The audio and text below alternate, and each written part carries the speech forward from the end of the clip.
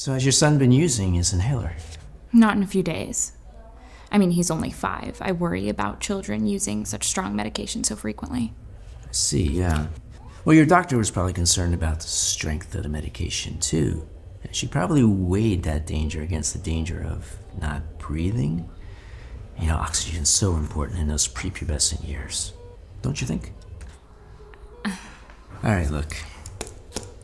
I'm gonna go out on a limb here and assume that no one has explained to you what asthma is. Or if they have, you had other things on your mind.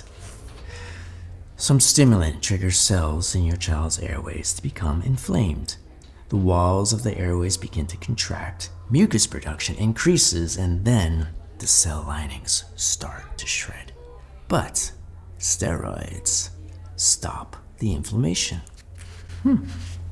What do you know?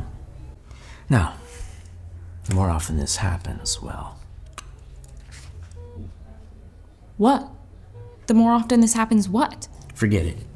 If you don't trust steroids, you shouldn't trust doctors. Have a nice day.